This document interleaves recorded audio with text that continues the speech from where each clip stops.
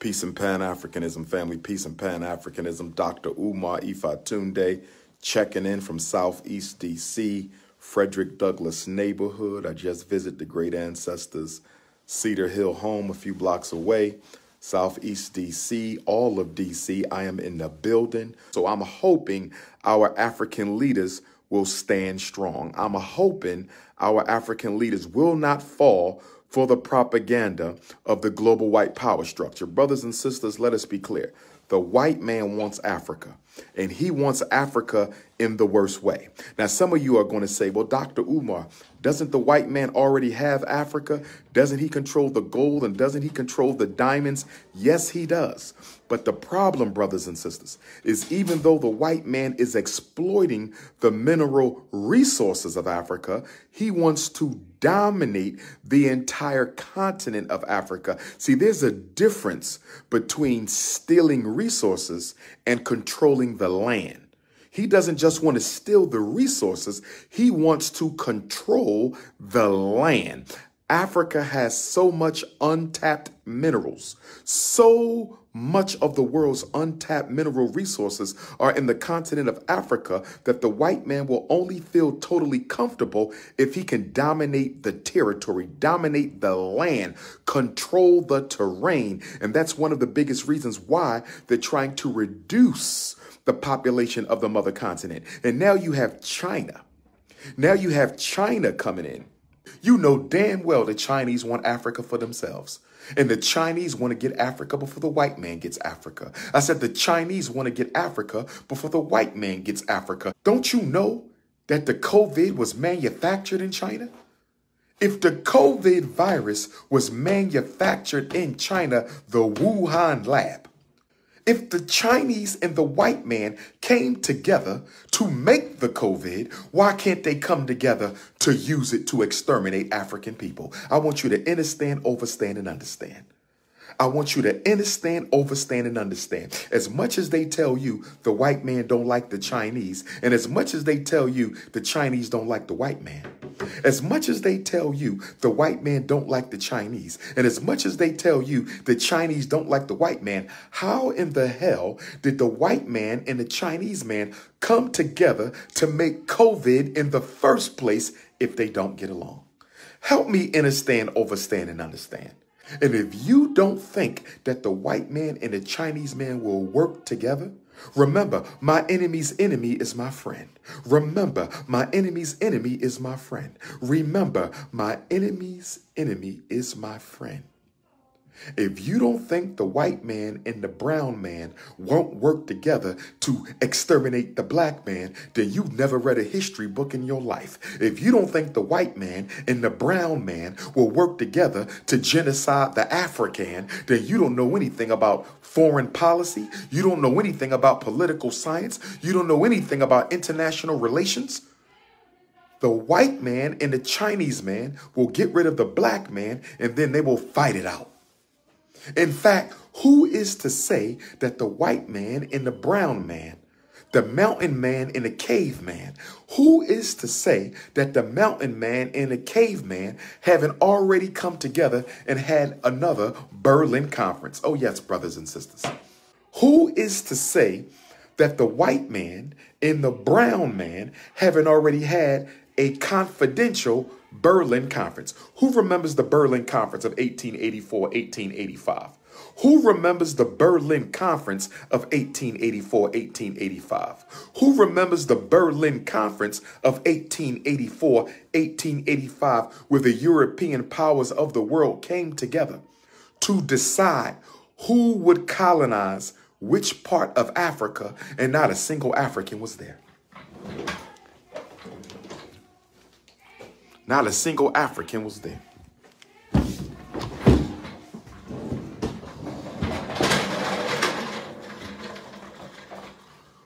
Who remembers the Berlin Conference of 1884, 1885, when the European powers of the world came together to decide who would colonize each part of the mother continent, and not a single African was invited? You want to talk about white supremacy? You want to talk about colonialism? You want to talk about imperialism? You want to talk about New World Order? You want to talk about scramble for Africa? Them devils came together. Them devils came together in 1884 and decided that entire pieces of land belonged to them with no agreement from the black man. How you going to take somebody's land and not even ask their permission? This is what the white man did. Who is to say the Chinese and the white man haven't done another Berlin? I believe the American and the Chinaman. I believe the white man and the brown man. I believe the European and the Asian have come together and they have already apportioned Africa. I think the United States of America and the Empire of China, I think the United States of America and the Empire of China have already divided Africa between the two of them already. I believe that there's a map already in existence. I believe there is a map already in existence that shows which parts of Africa belongs to America and which parts of Africa belongs to the Chinese. I believe they have already had another Berlin Conference.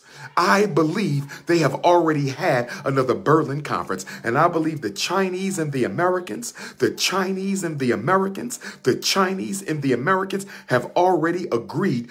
Once we get the African numbers low enough to manage them, we're going to do what we did 100 years ago and tell these black folks that this is American land now, and tell these black folks that this is Chinese land now. Think about it, brothers and sisters. I do not think it is a far off idea to understand, overstand, and understand. I do not believe it is a far off idea to understand, overstand, and understand that the Chinese government and the American government may have already come to an agreement on the recolonization of Africa. I think the Chinese government and the American government have already came together on an agreement for the recolonization of Africa.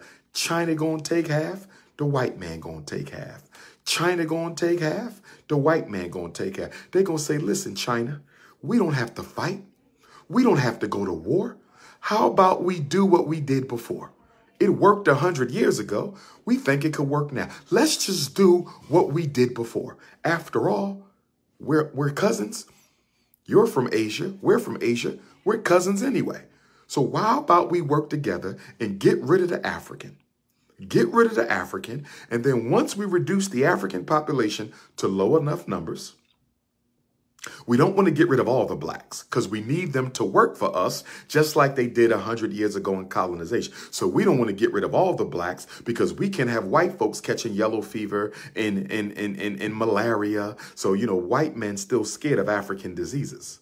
White men are still scared of African disease. The Chinese man can't last in the African bush. The white man can't last in the African bush. So they don't want to get rid of all the Africans because they need Africans to labor for them. But they want to get rid of the Pan-Africanists. They want to get rid of the revolutionaries. They want to get rid of the intellectuals. Let's shut up the Africans who trying to wake the other Africans up. Get rid of all them. And once we got rid of all the rebel rousers, we will then declare martial law in Africa, colonization, recolonization, the takeover. China will take half the continent and the white man will take half the continent. If the white man didn't need an African at the table 100 years ago to slice up Africa, he damn sure don't need an African at the table 100 years later. If the white man didn't need Africa at the table 100 years ago to slice up Africa, he damn sure don't need the African at the table to slice up Africa now, brothers and sisters. I'm giving it to y'all real. I'm giving it to y'all real. I'm giving it to y'all real, brothers and sisters. We have to stop letting the oppressor outthink us. If you are the leader of an African nation and you ain't ready to die, then you are not a leader. You're a puppet. I'm going to say it again. If you are the leader of an African country, a Caribbean country, a Central or South American, African country, and you're not ready to die, then you're not a leader. You're a puppet. I'm not saying anybody wants to die.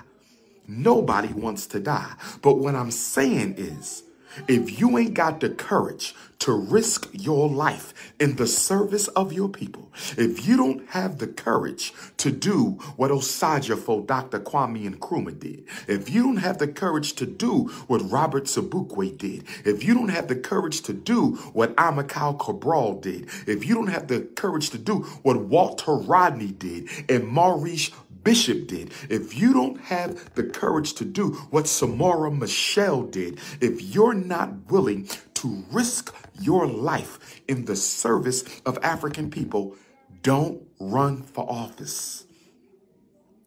We have had an entire century of puppet leadership in Black America, puppet leadership in the Black Caribbean, puppet leadership in Black Africa, puppet leadership in Black Australia, puppet leadership in Black Canada, puppet leadership in Black Europe. If you are not willing to go to jail, if you're not willing to lose your job, if you're not willing to go broke, if you're not willing to lose your life, get out the struggle.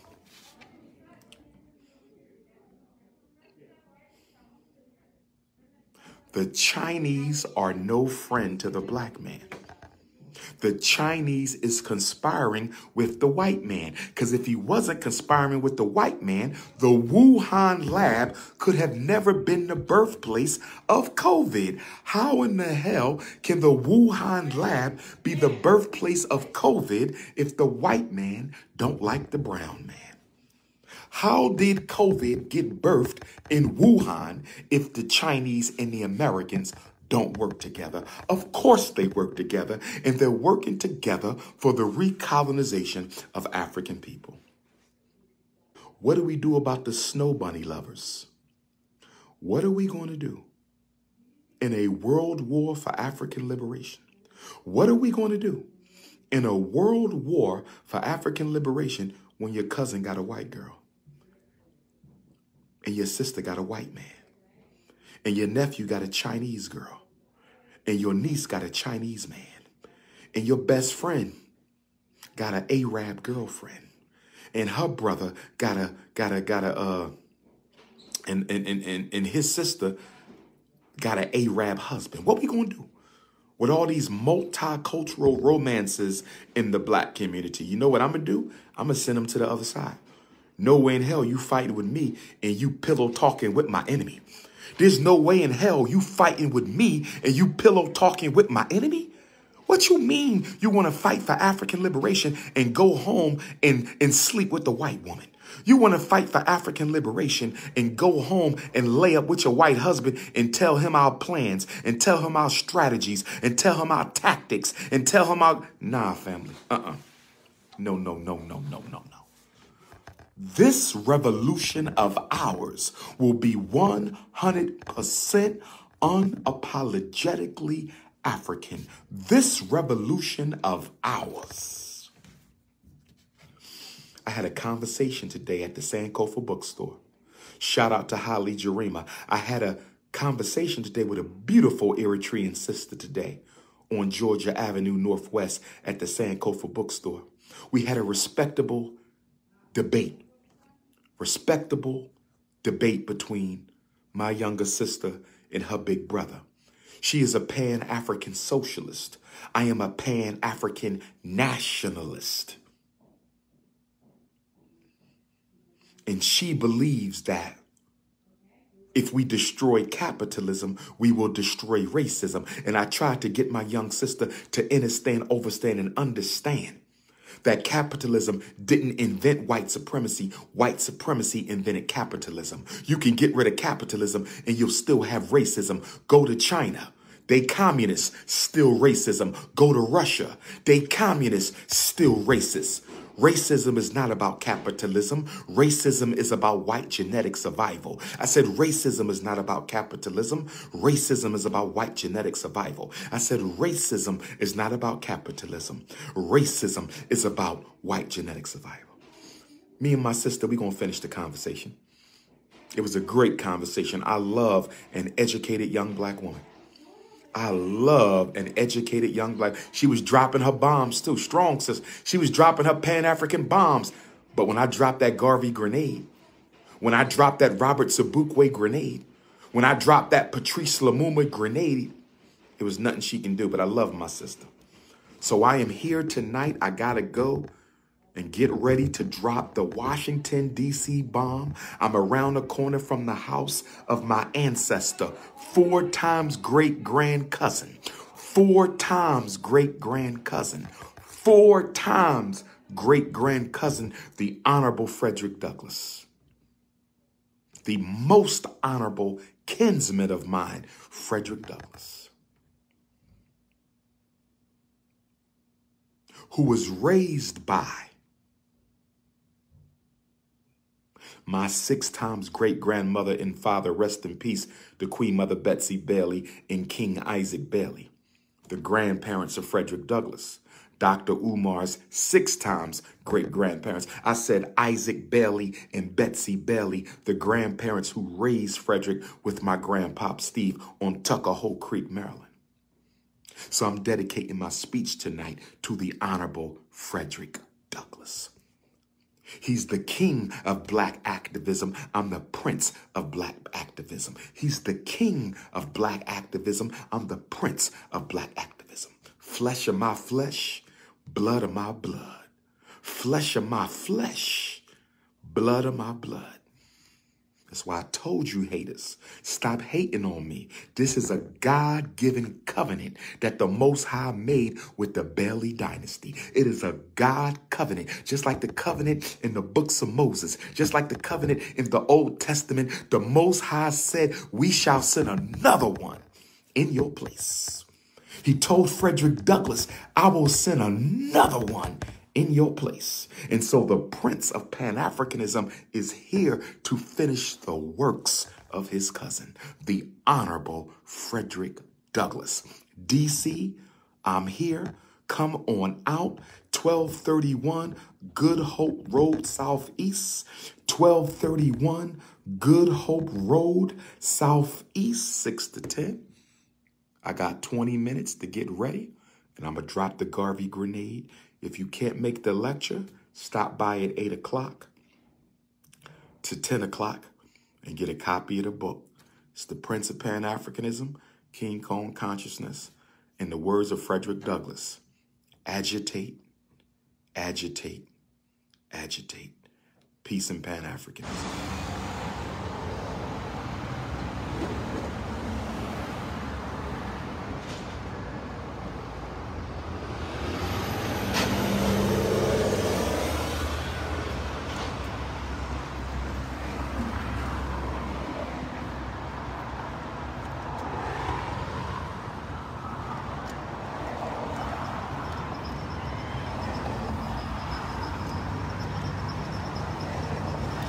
Peace and Pan-Africanism, peace and Pan-Africanism, peace and Pan-Africanism, peace and Pan-Africanism. This is the Prince of Pan-Africanism, King Kong Consciousness, Intercontinental Ifatunde, the notorious RBG. Brothers and sisters, I'm live and direct, Washington, D.C. The Prince is in the building. I have arrived. It's going down tonight at the Anacostia Arts Center, Southeast D.C. Doors are open right now, family. Go and support the black businesses at the Anacostia Arts Center. They got bookstore, they got vegan restaurant, they got all kind of stuff inside the Anacostia Arts Center. And this is the King Kong Consciousness, DC. First lecture visit in 2 years. It's been 2 long years, and I got a lot to talk about. So make sure you're in the building tonight. Anacostia Arts Center, 6 until 10. Doors is open right now, family. Come on through. Releasing a new book, Black Parent Advocate, The Art of War for Dealing with America's Public and Charter School. How y'all doing, ladies? Good. You want a photo? No problem. We can do it. Thank you. Hold on. I got to get one on mine. Okay. Where we at? Where we at? Where we at? Right there. Right there. Appreciate it. Can I take a picture with you? Sure you can. Sure you can, gorgeous. Thank you. Oh One more. One more. Oops. Wrong phone. Gotcha. Can I get one as Sure well? you can. Sure you can. Sure you can. I'm speaking tonight at the Anacostia Arts Center in Southeast DC. 6 to 10, it's free. No tickets. You just come. Where's that? Thank you. Appreciate it, ladies. Sure. Yeah, AFRIKA too. Keep going. And I don't want to see y'all with no white boys. I'm not playing. No snow bunny. All right. All right. All right. All right, ladies. Y'all be blessed. Y'all be blessed. It's King Kong, D.C. I'm in the building. Frederick Douglass City. I'm in the building. Pull-up team. Free event. Black Parent African book release. D.C. I'm back, baby. The capital of black consciousness and the capital of the country. What's up? I got to grab something to eat. Yeah, bro. All right. Sankofa Bookstore.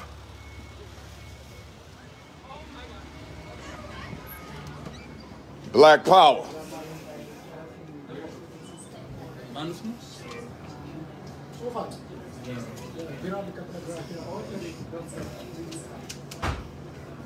What I want, what I want.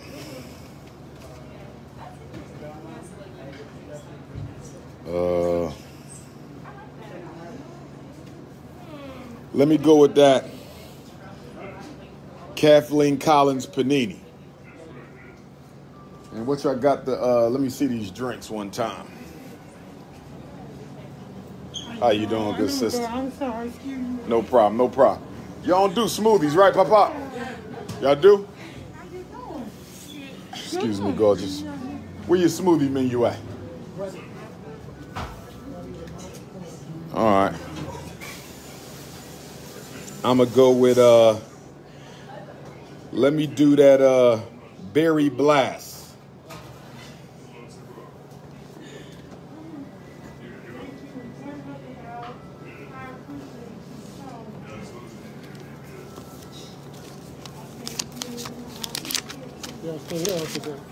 Say again. Well, here today. I'm gonna eat it here. Appreciate you.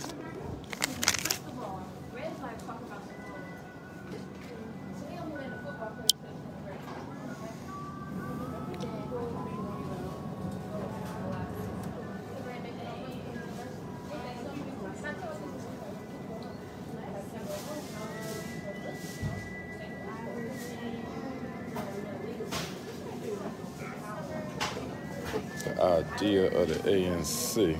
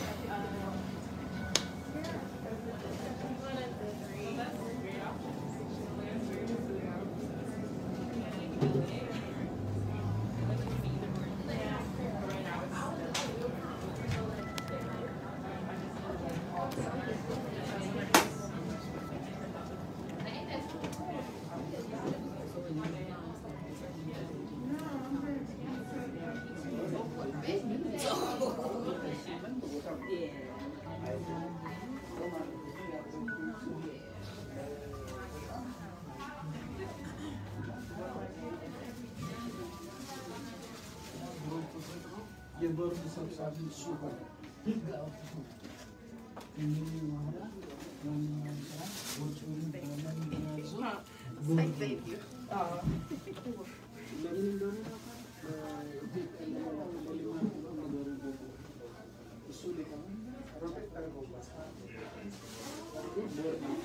you.